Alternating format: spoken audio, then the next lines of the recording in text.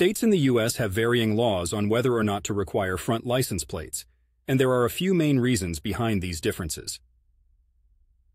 Cost-saving measures.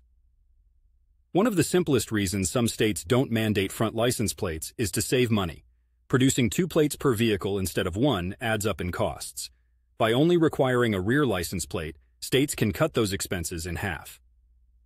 Vehicle aesthetics.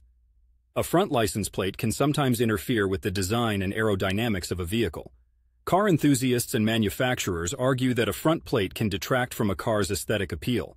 Certain sports cars, for instance, are designed without a clear spot for a front plate, which can lead to awkward mounting solutions. Law enforcement priorities. Some states prioritize the utility of front license plates for law enforcement. Having 2 plates makes it easier for officers to identify a vehicle from both the front and rear, whether the car is in motion or parked. It can also aid toll road and red light camera systems. Contrast with other regions. Interestingly, there's a historical precedent in the U.S. that stems from British influence, as British cars typically only had rear plates.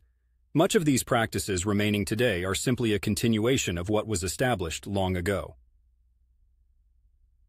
Resistance to change. Once a state establishes certain vehicular laws, they can be slow to change. The introduction of new license plate regulations would mean updated manufacturing processes, administrative procedures, and public awareness campaigns, all adding up to more work and potentially more resistance from the population. It comes down to a blend of cost, culture, aesthetics, and law enforcement practices that delineate the differences in license plate regulations.